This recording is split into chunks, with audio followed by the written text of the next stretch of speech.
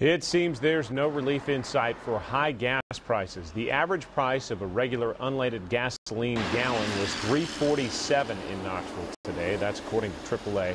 The lowest price seen was $3.42, and believe it or not, AAA prices are actually down an average of 0.9 cents from last week. Sky-high gas prices aren't keeping a Knoxville man's transportation business from taking off. In tonight's 10 News Extra, we show you how he's fueling his business and making a difference. Chris King's business has him on the move.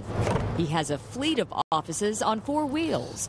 Green Car is his environmentally friendly taxi and courier service. One thing that always stuck out here to me was the fact that this town was underserviced as far as taxis, couriers, and just the general transportation industry. The other driving force for King, Knoxville's less than desirable air quality caused in part by car emissions. Chris's van is a 2000 Chevy Venture. Before he converted it to cleaner burning 385 ethanol, the Venture put out 11,738 pounds of carbon dioxide a year.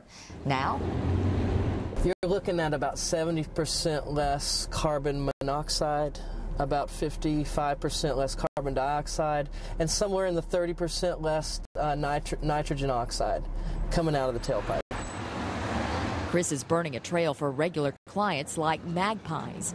The cake creations at this Old City shop are anything but ordinary. It's not like you can stick your cake in a taxi cab. I mean, this is pretty precious cargo. You know where it's going. I got it.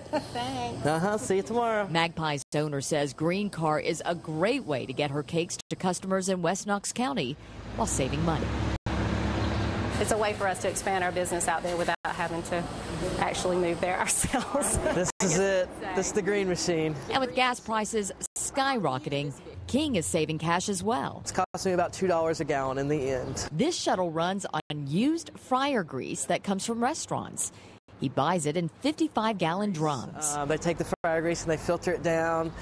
The only conversion of this thing is basically a heater. It heats that grease up, makes it real thin, and just burns it just like that. Burns great. Runs just like a regular diesel motor. Saving money and the environment, one car at a time. You heard Chris say it, $2 a gallon as compared to $3.47. If you would like to learn more about eco-friendly lifestyles, go to our website at WBIR.com. Go to that Go Green section. Click there. Great information.